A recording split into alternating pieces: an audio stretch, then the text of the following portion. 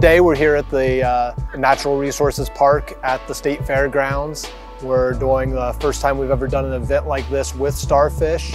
So they work with a lot of community centers and various other community groups.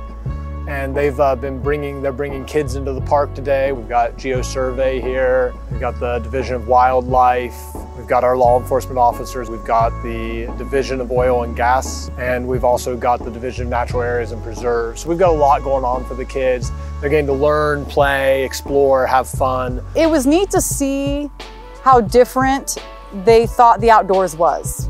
It was neat to see the knowledge that they were gaining. I think it's knowledge they're gonna be able to take home to their families. Now they've got a vast knowledge of what they can do in the park, some different activities they can do when they recreate with us.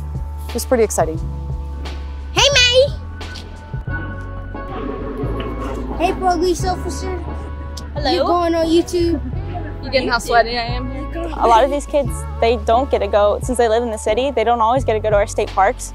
They don't get to go do stuff with archery. They get to see stuff with geological surveys, rocks and like bugs. They just don't get to do that as much. And I think that's a great thing that we get to provide to the kids, is that they get to see that there's more than just living in the city.